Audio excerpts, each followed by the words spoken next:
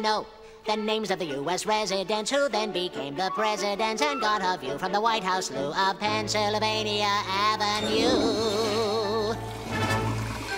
George Washington was the first you see. He once chopped down a cherry tree. President number 2 would be John Adams, and then number 3. Tom Jefferson stayed up to write the Declaration late at night, so he and his wife had a great big fight, and she made him sleep on the couch all night.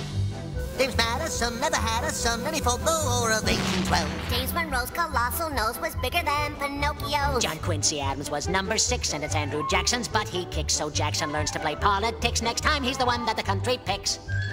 Martin Van Buren, number 8, for a one-term shot as chief of state. John Tyler, he liked country folk. And after him came President Polk. 1850, really nifty, Millard Fillmore's in. Young and fierce was Franklin Pierce, the man without a chin. Follows next a period spanning 4 long years with James Buchanan. Then the South starts shooting cannon, and we've got a civil war. A war down south of Dixie.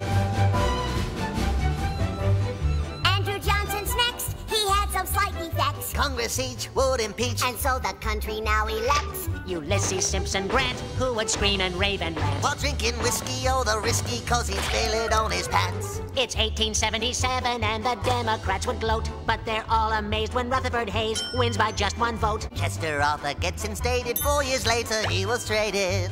for Grover Cleveland, really fat, elected twice as a Democrat. Then Benjamin Harrison after that. Teddy Roosevelt charged up San Juan Hill. And President Taft, he got the bill. In 1913, Woodrow Wilson takes us into World War I.